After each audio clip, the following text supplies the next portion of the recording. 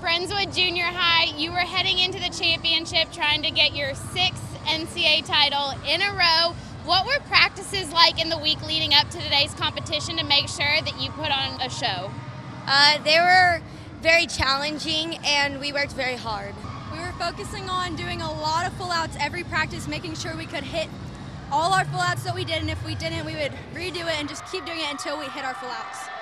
You had a really technical routine, but you looked great out there. How did you feel about your last performance?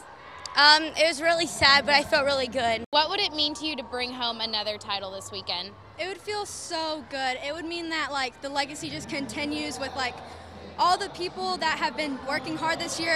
They're just going to carry it on. It's just going to keep on going.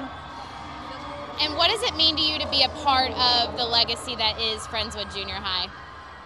It means that you're a part of a family, and that family is just continuing, and it feels good knowing that you're a part of something that will that was in the past and is going to continue in the future.